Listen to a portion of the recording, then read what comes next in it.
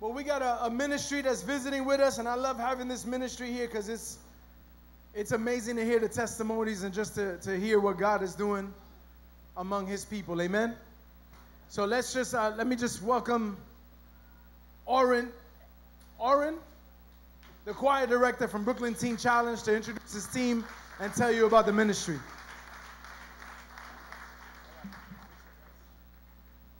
Good morning, Sanctuary Fellowship. How are you guys doing today? We are excited to be here. This is a great church. I feel like I'm right at home. I might even come back. We are always excited to come and join and present the ministry of Brooklyn Teen Challenge. But before I tell you a little bit about it, who is familiar with who we are, what we do, why it's called Teen Challenge, and I have a bunch of old people here? No, they're not old. We actually got a pretty young crowd right now. But Teen Challenge is the faith-based solution to the drug epidemic for today. It started in 1958 as a teen ministry, but it's more than that now. We don't even like to call ourselves a drug rehab, because drug rehabs, you sit around in a circle and you talk about your problems, and we don't really do that. We focus on the solution, and that's Jesus. And because of that, Teen Challenge boasts a success rate of something like 70, maybe 80% of those who complete the program remain drug-free 5 years after completing the program. And that's a God thing. In a culture where 23 million Americans are estimated to suffer from addiction, and about every 19 minutes somebody dies from an overdose, it seems like drug addiction is a runaway train with no hope.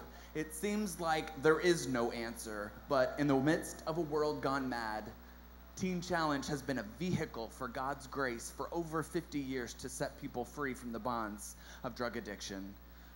Like I said, we're not just a rehab. When these people come in the program, they are broken, and it is a miracle that they even make it to Teen Challenge. For many of them, it's because they had praying mothers and grandmothers, and it was so encouraging to see a baby dedication, because if you raise a child in the ways, then he won't depart from it. And I really believe that. I really believe once you hear a few testimonies, you'll know that it had to be the hand of God to part the Red Sea for them to get out of Egypt and come into the Promised Land. And some of them are still wandering in the wilderness. I'll talk about that a little bit later. But you know that there is hope. We like to say at Brooklyn Teen Challenge, hope lives here and freedom is found here, but changed lives leave here. We are so excited to share a little bit about what God is doing. Teen Challenge, if y'all come and just line up right here. We are obviously more than just teens. Like I said, it started as a teen program, but it was so successful in its day that now there's over 200 centers in America, 1,200 worldwide, and almost 200 countries. There's a waiting list of countries that want Teen Challenge to come, and many of them aren't even really that acceptable to the gospel, but they say, look, drug addiction is such a problem. If you've got something that works, then come and bring it here. And it became more than just a teen program. Now it's in adult centers, and I've seen a lot of pregnant women and children's centers coming up. That's a real need right now, a place where women with children can go. So I'm excited to present to you the Brooklyn Teen Challenge Choir, Trophies of God's Grace, with us here today.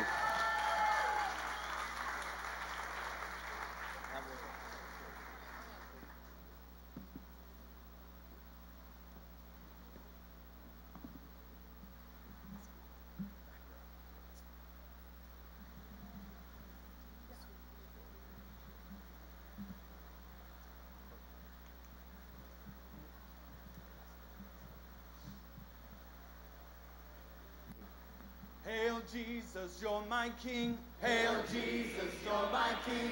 Your life frees me to sing.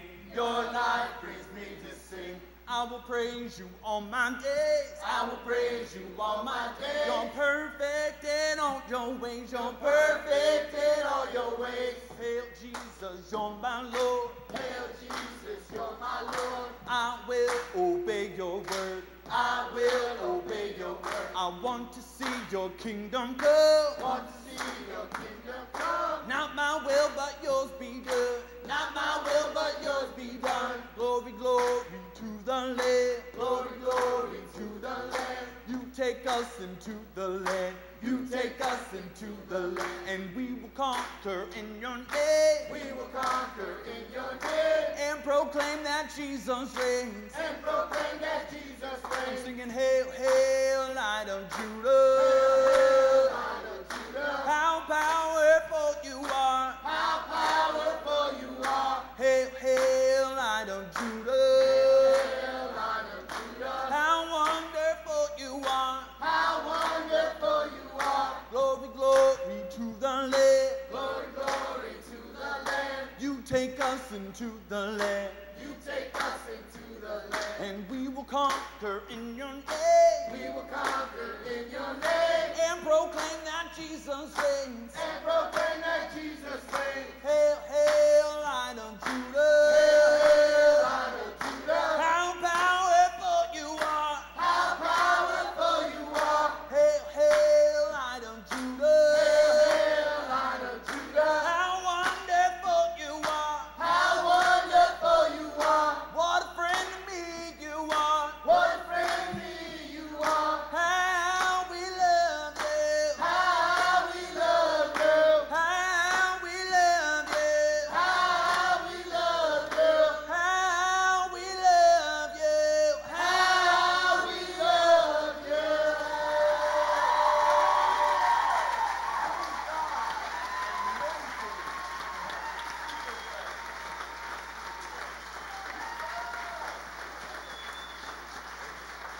I'd like to introduce to you one of our male students in the program, Steve.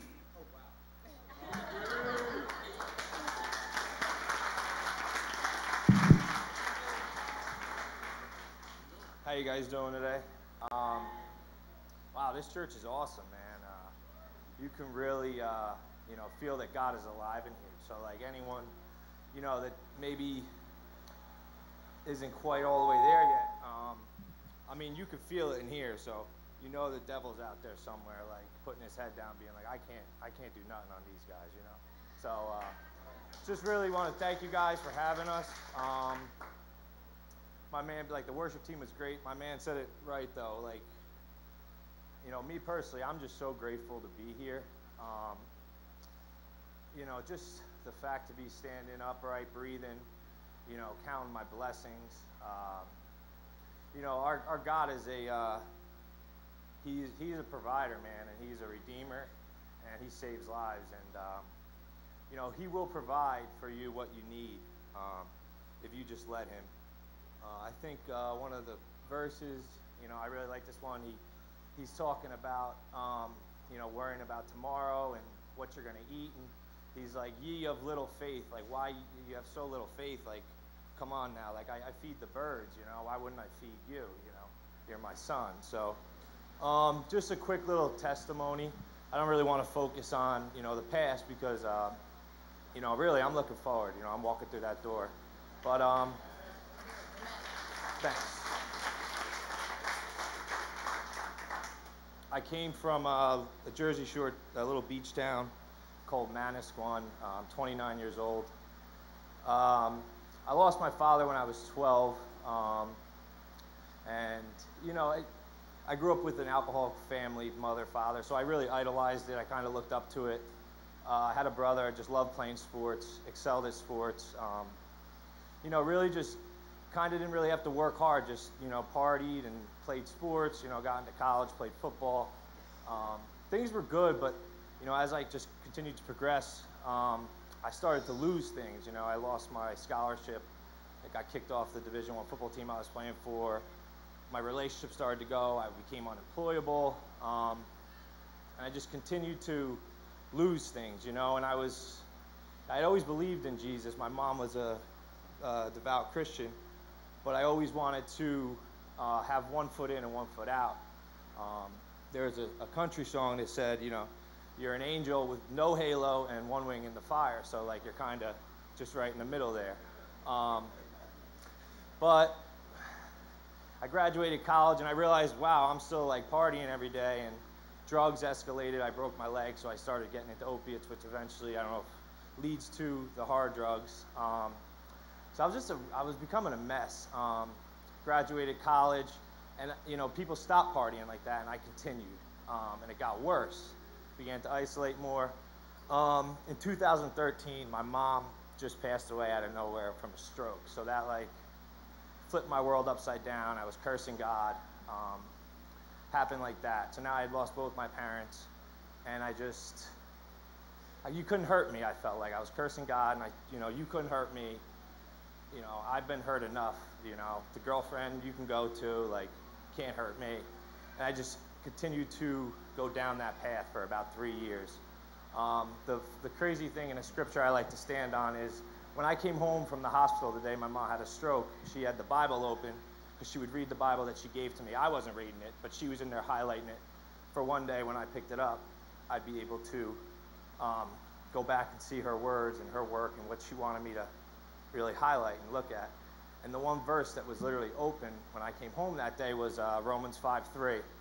And it's basically, faith triumphs in trouble. But the one thing that was highlighted was, but we also glory in tribulations, knowing that tribulations produce perseverance, and perseverance produces character. Character produces hope. Now, hope does not disappoint because the love of the Holy Spirit has been poured out in us.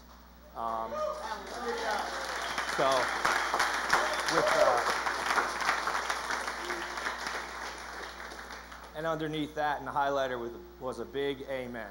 And it was just crazy, man. And like, we have it all the plaqued up because it was really special that if that's not God, man, I don't know what is. Like, we're just lucky to be here when you think about it. And we need to really start counting our blessings. Anyway, I ended up going into Teen Challenge. I left. Didn't want to be there. I left in November. The last 8 months brought me to my knees, and that's where God wants us. He wants us broken so that we have nowhere to go. And I was crushed. Like, I was down to the point of, really almost suicidal thoughts, almost homeless. And I tried and I tried and I tried, and he met me there, man. And he said, "I'll help you up if you want to do this thing." And I've been back now for a little over a month, and I couldn't be happier. I've been walking around with a smile on my face. And these guys are my brothers. These are my sisters, and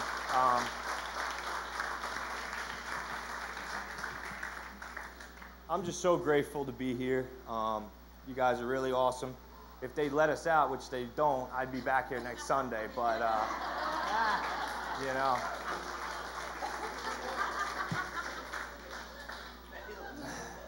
I don't know what's in store for me. We're big here on, God has a plan for us, and I absolutely believe He's got a plan for every single one of you. And whatever your testimony is, or however you got to be in these seats, you can help someone else. And that's what I think our real calling is to help others, And, I would like to help people, maybe if it be like young athletes that are getting into drugs, because it happens when it comes with the territory. So, maybe I could help people that were like me one day, and let them know that, that's not the road. But yeah, I just appreciate you guys coming out and listening and having us. And thanks for letting me share, guys.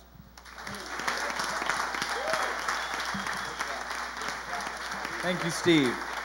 That's a testimony, right? We want you to know that we are here for you guys. I know that you guys support us, and we appreciate you having us back every year. Thank you so much, Pastor. But we want you to know that we are here for you. If you saw our table on the way in, they've got these brochures, our numbers on the back. There's a little bit of information about the program inside. If you're too nervous to call, or somebody is too bashful to give us a call, check out our website. We have a Friday night coffee house. It's a great way to kind of scope out the program. But this is the program that changed so many lives. And we want to make sure that everybody who might need one of these, or if you don't know somebody, you might know somebody who needs somebody, and that's Jesus. So pick this up on your way out. There's also a condensed version of The Cross and the Switchblade. This is a story about how it all got started.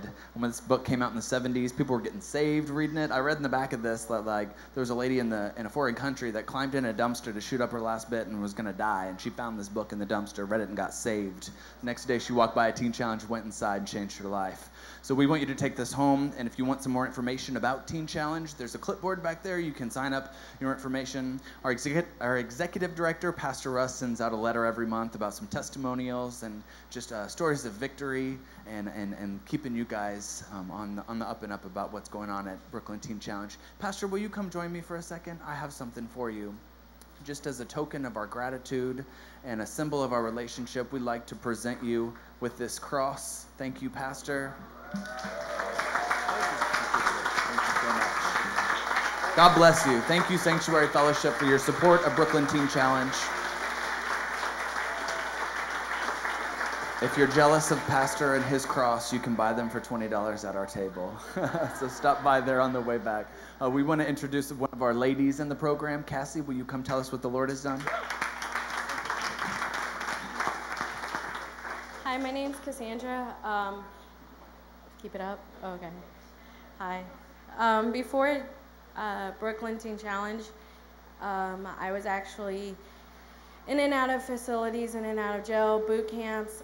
For 8 years, I was in addiction. It led it up to marijuana. Then it just progressed to Xanax, pills, all the way up to meth.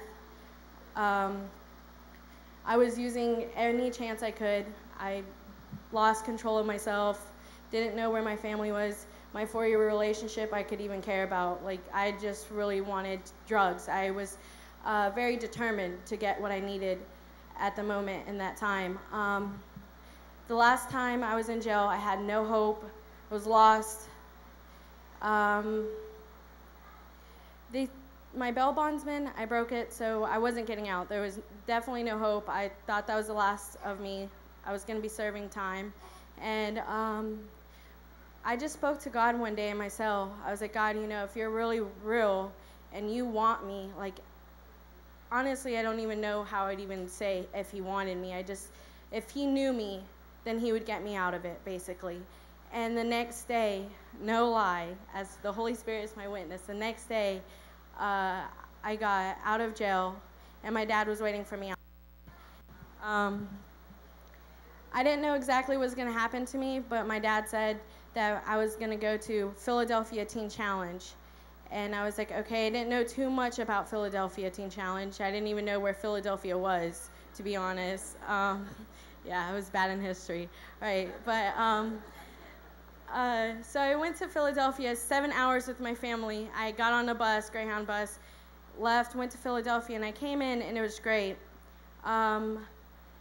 I served 10 months in Philadelphia Teen Challenge. It was great. I learned a lot, but I didn't get what I really needed, and God knew that.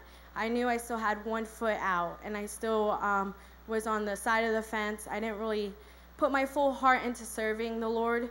I was just ready to settle, to go back to my house, go back to Alabama, and really just settle, pretty much. I was going to talk to the same people, maybe just not use drugs or put myself in the situation, but you know how that goes. 10 months into my program, I was on an ongoing relationship with another woman there, and this is where it became real for me, because scriptures started becoming real. God shines every dark place with the light, and you know, I didn't really apply scriptures to my life until that happened. And we just got a sermon Friday, you know, some of your storms will blow you to where you need to be in life. And that's, you know, whatever the enemy used for destruction, God used to bring me up. You know, and that's where Romans 8:28 came to life. You know, every bad thing works for its good. You know, and right there I felt hopeless again. I got in the dumps. I'm like, what's wrong with me, God? I'm never gonna change. You can't use me now. You know, I was scared, and I did anything I possibly could to run away from God. Well, no, he got me again, and he brought me to Brooklyn Teen Challenge. I was upset at first. I wanted to just go and settle and go to jail, but I knew in my heart that's not where God wanted for me. And if it wasn't for God re-saving me again, I would have never understood his love and his grace. And you know, the pastor was up here talking about how love moves, and it's so true, and that's where all that started coming to life for me, how even though I still sinned, he still brought me out of it again. Just like in Hosea, the unfaithful wife, you know? That's where Hosea speaks to me, you know? The wife, which represents Israel, which is his people, are so unfaithful. We are unfaithful, and God still buys us back. He still buys us back with his love. And that's where everything started coming to life. And I was like, gosh, there's a God out there, and he loves me, and he's keeping me. And being in Brooklyn Teen Challenge, the program's great. Sisters are great. The staff members just shower you with love. My first week there, I got baptized in the Holy Spirit. Yeah. And then I knew, I was like, all right, well, my feet are stuck here. I'm stuck. And yeah, so I've been here for about 7 months now, and the enemy has really attacked me at this time because I know he's moving me up in my program. He's moving me up and stretching me to call me to bigger place in the program, which we call second phase, you know. And I know the doubt wants to come in where you're not going to be able to do it. You're not going to make up to those standards.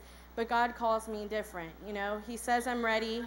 And just in this time, I just encourage everybody to just really dive into the Holy Spirit and listen to him, because he's been really speaking to me, and he allowed me to have a breakthrough, and the Holy Spirit's just telling me to let go of things. You know, we had a little service about cutting things out of your heart.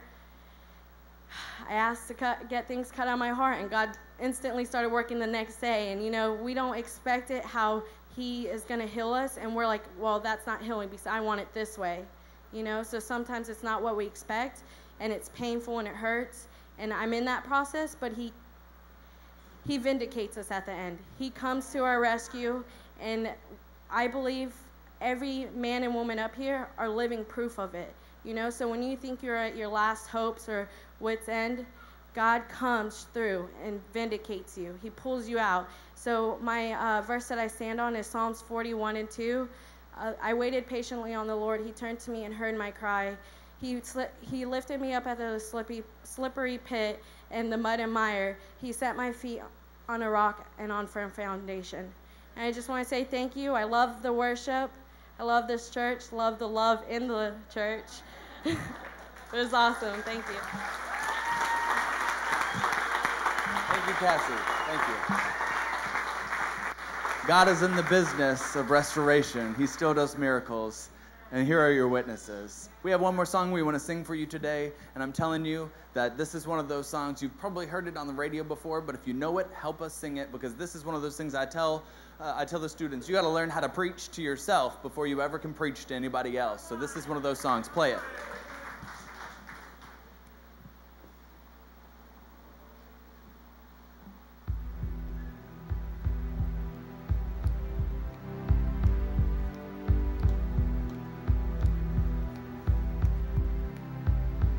I can see waters raging at my feet.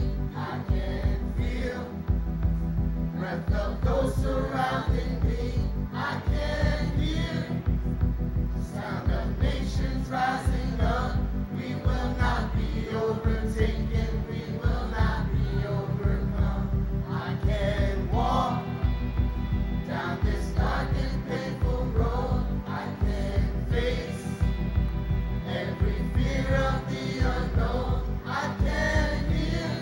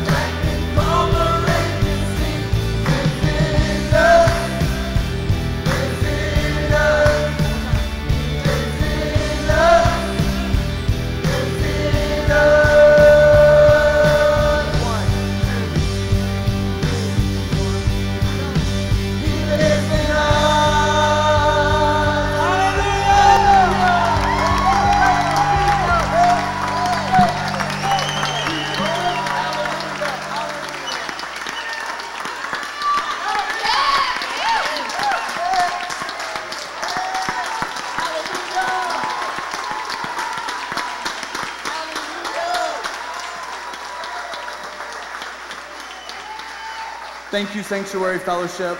We believe that the same power that rose Jesus from the dead is the one who saved us from our sins. And we thank you for partnering with Brooklyn Teen Challenge to help see lives changed for eternity.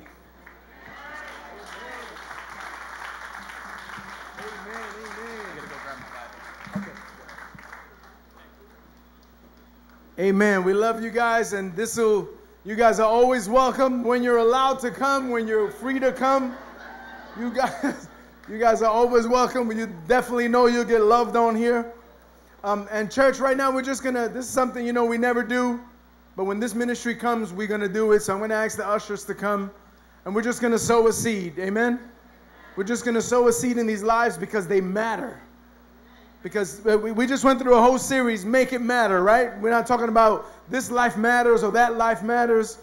We went through an entire series saying, make your life matter. And so we just want to show this team that we're behind them, that we love them. And so if the ushers could come and go ahead, you guys can just go ahead, and we're just going to take an offering for this ministry before Oren comes and shares the word with us. Amen?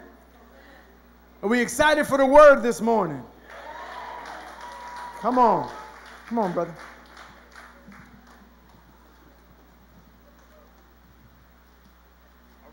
Thank you, Pastor.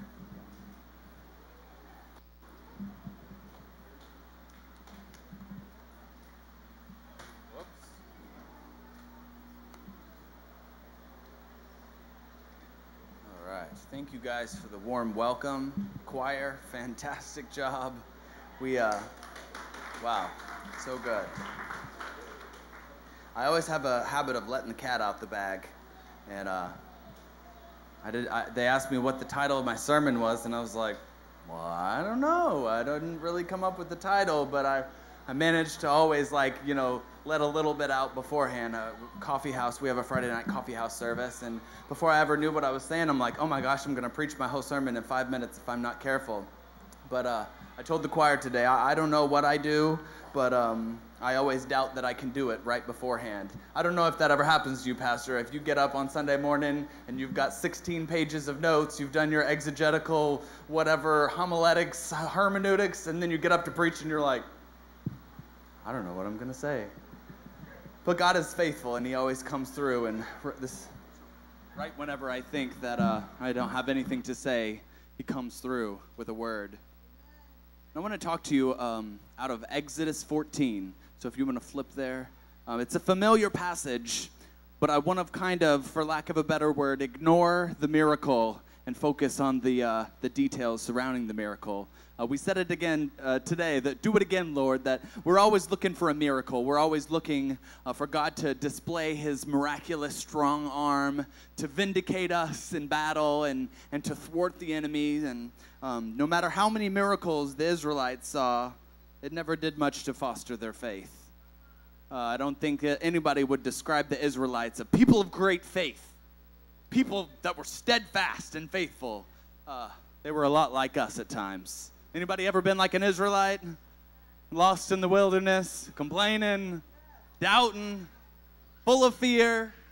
Well, good. I'm in the right place then, because if not, I'd pack up and go home. I want to read a little bit, and then I'll stop as the Lord leads. At the beginning of 14, it says, or chapter 14, it says, Then the Lord gave these instructions to Moses. Order the Israelites to turn back and camp between here and there, for lack of knowing how to pronounce those. Camp there along the shore across from there, and the Pharaoh will think the Israelites are confused. They're trapped in the wilderness. Once again, I will harden Pharaoh's heart, and he will chase after you. I've planned this in order to display my glory through Pharaoh and his whole army. After this, the Egyptians will know that I am the Lord. So the Israelites camped as they were told.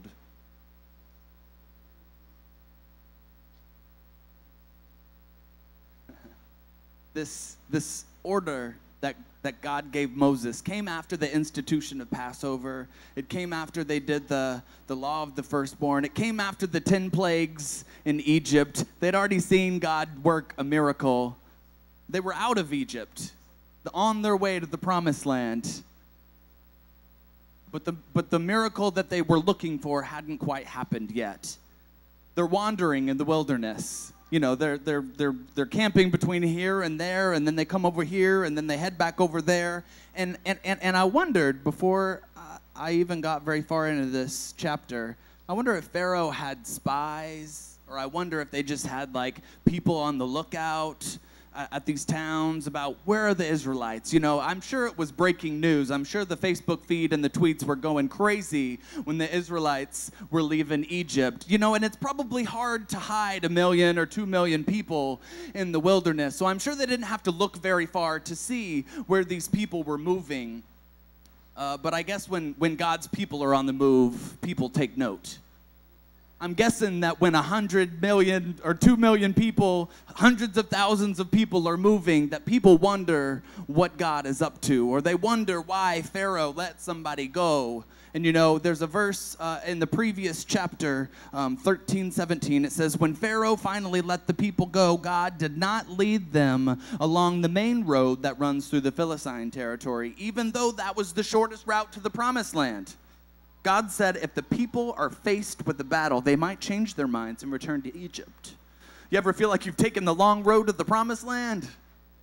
Well, I'm telling you, sometimes it seems like God can lead you in the wrong way for the right reasons. That when you seem trapped in the wilderness, God may be setting you up for a miracle.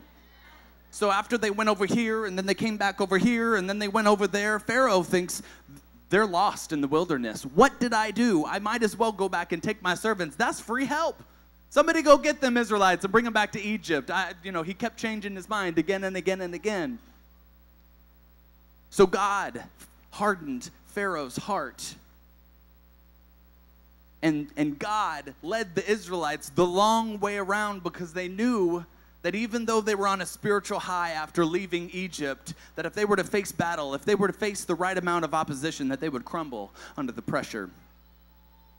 God led them in their wandering to confuse their enemy by making them think that they were confused. You ever done stuff and just thought, people must think I'm crazy? You know, like I feel like the Lord is leading me to do something, and I go and I do it, and maybe it isn't what you thought the end result was going to be like. You know, He told you to do it. You just thought a different result was going to happen in the process. Well, I imagine that after they had gone from here to there and back to there, that they didn't know if God knew what He was doing either. But at that moment, God was hardening Pharaoh's heart, and He was setting them up for a miracle in the wilderness. And I'm telling you, when Pharaoh changed his mind, he broke an agreement. But when the Israelites changed their mind, you'll come to see that they were just doubting the promised land. They went out with boldness, verse 8 says. Let's start back in verse 5. When the word reached the king of Egypt that the Israelites had fled, Pharaoh and his officials changed their minds. What have we done letting all these Israelite slaves get away, they asked. So Pharaoh harnessed his chariot and called up his troops. He took with him 600 of Egypt's chariots, along with the rest of the chariots of Egypt, each with its commander. The Lord hardened the heart of Pharaoh, the king of Egypt, and he chased after the people of Israel, who had left with fists raised in defiance. Other translation says they marched out boldly. You know, if God does miracles on your behalf to deliver you from Egypt, you're going to walk with a little bit of strut afterwards. You're going to feel like God is on my side and I have nothing to fear. But what happens afterwards? What happens afterwards is that the Egyptians chased after them with all the forces of Pharaoh's army. And I'm sure it wasn't a small army, 600 chariots. The chariots were probably like the captains that each had their own like regiment of troops. So this had to not be a small display of power. You know, Egypt was like the world power of this time. But the Israelites, although they came in small numbers under Joseph, that they began to multiply. And they were afraid that they might overthrow Egypt.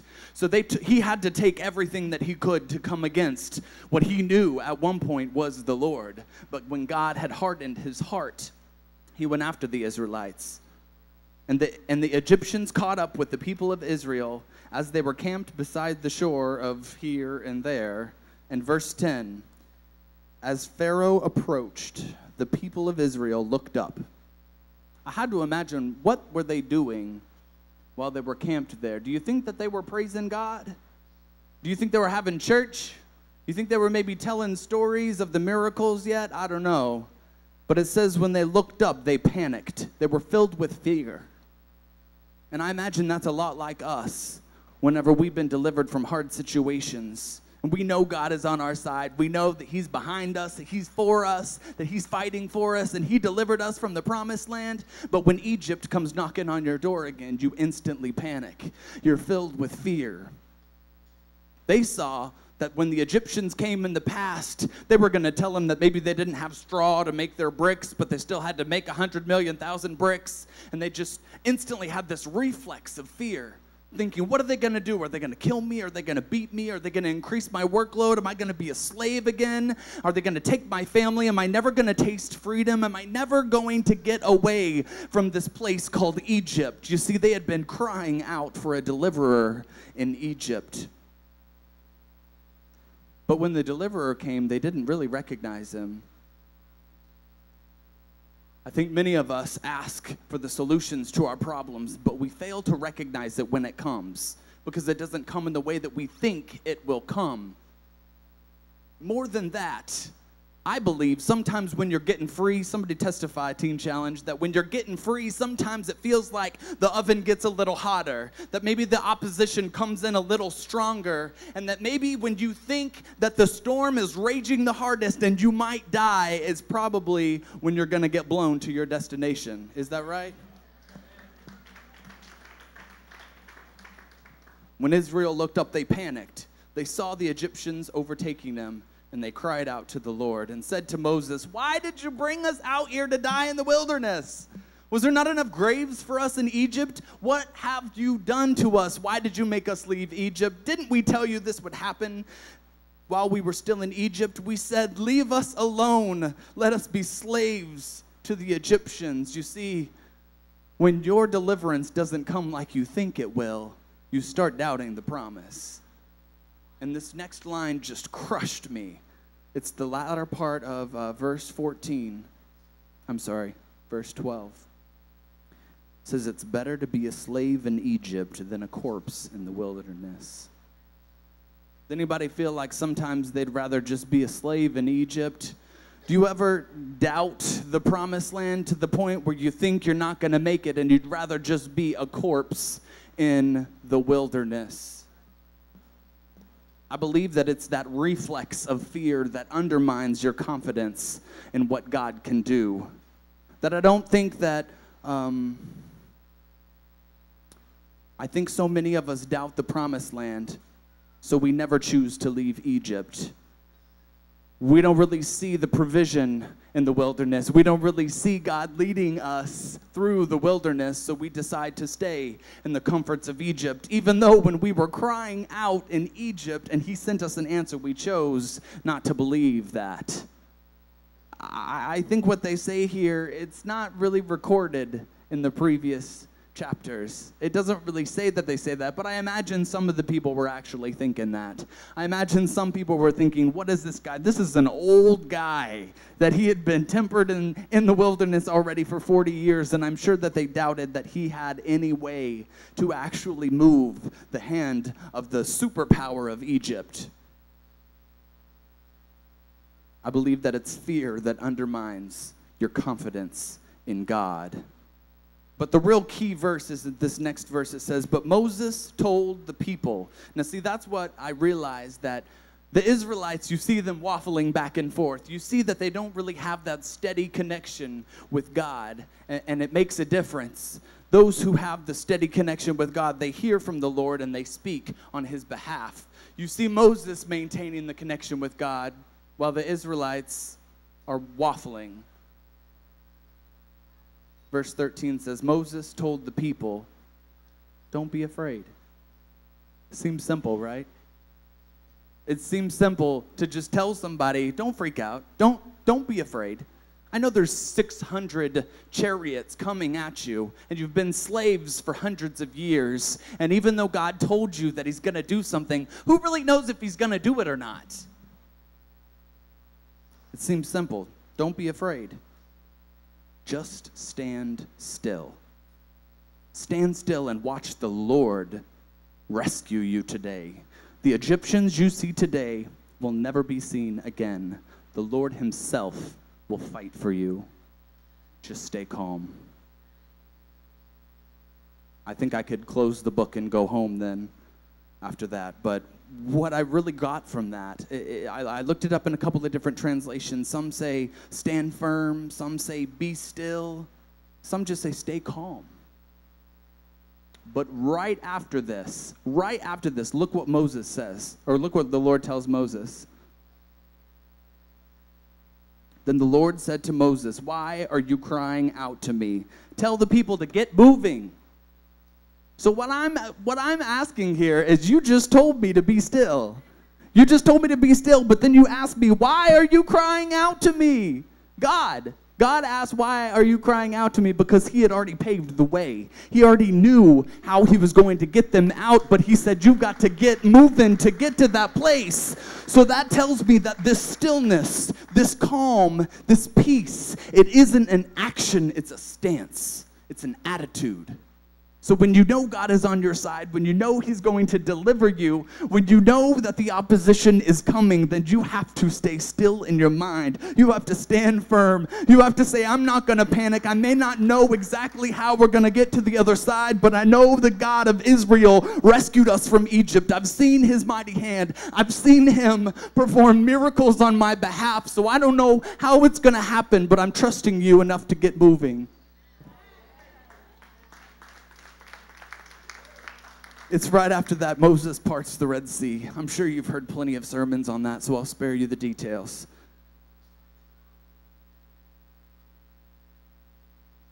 But look at verse 19.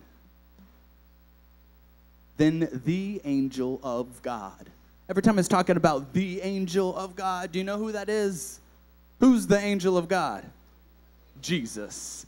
So the angel of God, who had been leading the people of Israel, moved to the rear of the camp. I'm sure you're familiar with the terminology, pillar of cloud by day, pillar of fire by night. You see, that happens all throughout the Exodus story where they know which way to go, they know when to move. Whenever the pillar of fire by night moves, whenever the pillar of cloud is there in front of them, they know exactly which direction to go. They know exactly when to move and when to stay. But it says that he moves from in front to behind. I wonder if you're walking through the Red Sea right now, not knowing which direction to go. I wonder if you've just stood still in action and been panicking in your mind because the direction that you were going, that you know the Lord was leading you to, all of a sudden you can't see direction. You know, it says right there that it got between the Israelites and the Egyptians, and it was light to the Israelites and it was darkness to the Egyptians. I'm telling you that sometimes when you're stuck in the middle of a trial and you don't see God moving you to the other side, he is lighting the way, but maybe he's just being your rear guard, because it says the glory of the Lord will be your rear guard, and that's the kind of darkness that confuses the enemy, that God may be confusing your enemy. He may be leading you into the wilderness to confuse you, to get glory for himself through your enemies. When the miracle came, the Lord stopped leading. Fear will have you doubt the answer, but confidence in God will keep you going in the straight direction, even whenever you don't see the Lord leading you step by step. You see, we see Moses can maintain this connection with God. He's hearing from God. He's leading the people of God. But every time the Israelites come up against something, they cried out for a deliverer. And then when the deliverer came and made their job more difficult, they were complaining about not being able to get straw for their bricks. When they left Egypt in boldness with their arms raised up, yeah, then immediately when they see the Egyptians again, their reflex is fear. Right after this story, they're praising God for parting the Red Sea, and the next sentence, they're panicking about where they're going to get water from. And after God causes another miracle in the wilderness to give them water to drink, then they start complaining about food. And after they stop complaining about food, they get to the mountain of God and they get the 10 Commandments. And before they even get the 10 Commandments, they're already worshiping an idol. And then you get into the story of kings to where they want to be like other countries. And they say, God, give us a king. And then when they get a king, all they do is rebel. They split up and they get put into bondage. And time again, God proves his faithful love. And he comes and rescues them. And he says, you know what, I don't care that you betrayed me again. I don't care that you spit in my face. I don't care that you stopped moving when I told you to move, but I loved you enough that I sent a deliverer on your behalf, and I want to rescue you from Egypt, and you will not be a corpse in the wilderness. You're going to make it to the promised land. There may be people dying all around you. There may be a whole generation that doesn't see the promised land, but God is fighting for you, that he is your rear guard, and even when you don't see him leading you, he is backing you up. And when everything is going wrong and you think you're going to get overtaken by the Egyptians, all somebody has to do is wave their arms and praise God, because the sea is about to come and cover the Egyptians. He said it, that when he rescues you, you're never going to see these Egyptians again. My question is, are you still looking at your Egyptians? You may have moved out of Egypt, but did you leave a forwarding address?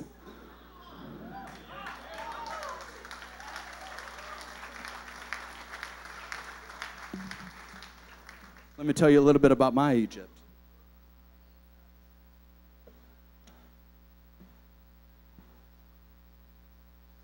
I went through the program in most of 2014. I was a drug addict, in jail. They're trying to charge me with trafficking, dealing, possession, whatever. And I had it coming to me. But that wasn't my real problem. My problem went a lot deeper than drugs.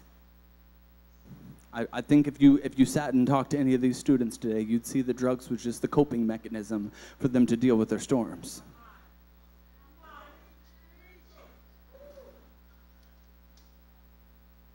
I was raised in a Christian home. I had no excuse to act the way I did. I knew better. But that didn't change the empty, gaping, hurting hole in my heart that I couldn't fill in this world. God parted the Red Seas for me to get into Teen Challenge, but that didn't mean I was in the promised land yet.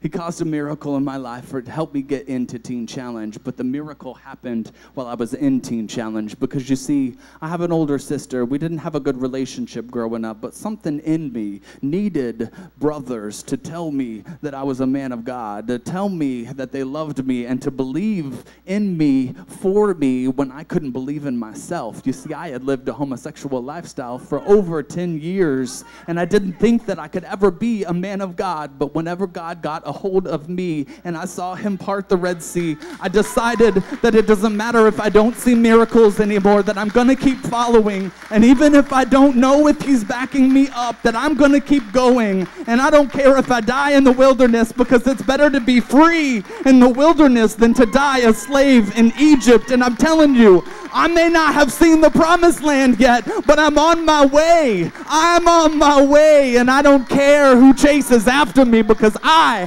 have seen the Lord, and I'm not going back. Are you going back today? Because I'm telling you, your fear will keep you going into Egypt, and your doubt will keep you in the wilderness, but it's your faith in God that will keep you going towards the promised land. And even if Moses doesn't make it there, there might be 2 or 3. Is there 2 or 3 in here that's going to make it into the promised land? Because I'm telling you, even when you get into the promised land, there may be giants, there may be fortified cities. You may not know if you can take Jericho, but I'm telling you, when you praise God, the walls come down.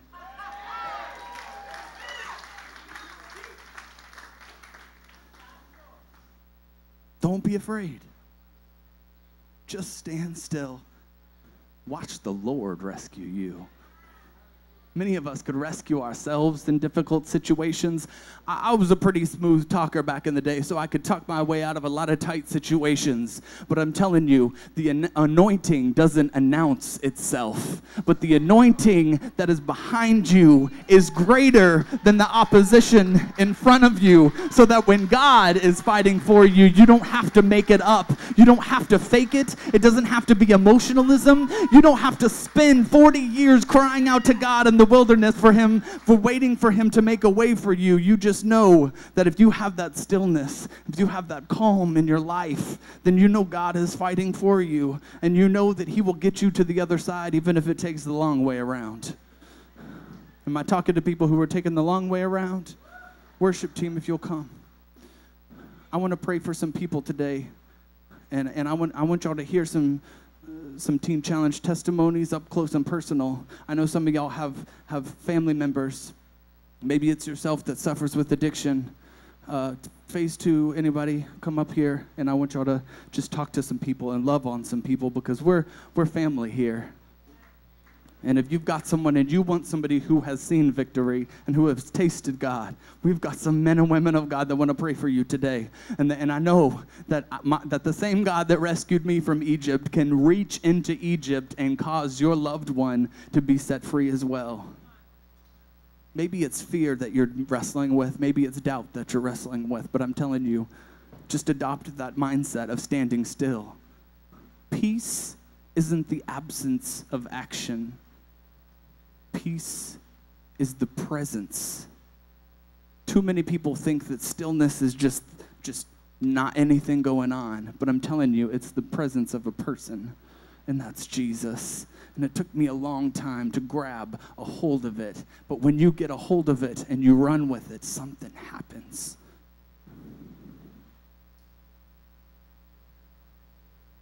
Don't be afraid. Just stand still. Just stand still. Watch God rescue you today. And these problems you're having, these Egyptians you're looking at, these people that seem like they're going to take you down, God will take care of it. God will take care of it. 2. Yes. God, we thank you for today, Lord. We thank you for these stories of victory, God. Lord, I hear people crying out in the wilderness, looking for their deliverer, God, and I know that you've sent people here today to tell them that the deliverer is here, that the King is among us, and that you want to set us free. God, I just pray for that anointing, God, that anointing that breaks yoke.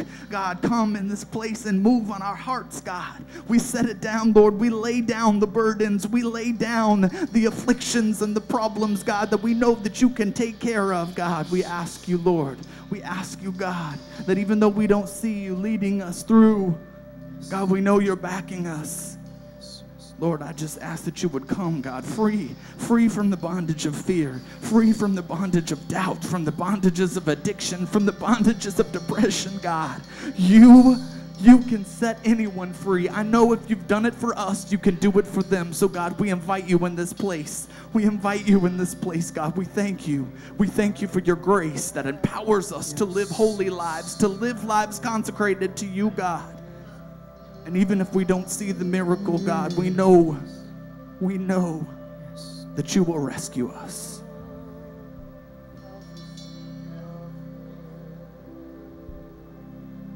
Yes. Yes. Hallelujah. You're worthy, you're worthy, you're worthy, Lord. Thank you, Jesus.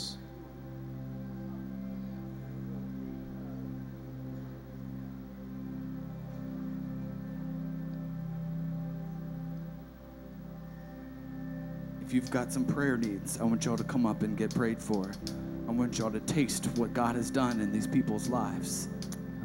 I want you to see for yourself the imprint that God makes on these lives whenever he gets a hold of you. You know, he doesn't just touch lives and leave them the same. He changes them forever, and you can see God's fingerprints all over these people. Come forward if you need prayer. It can be for addiction. It can be for the bondages of fear or depression. Come if you will. Come.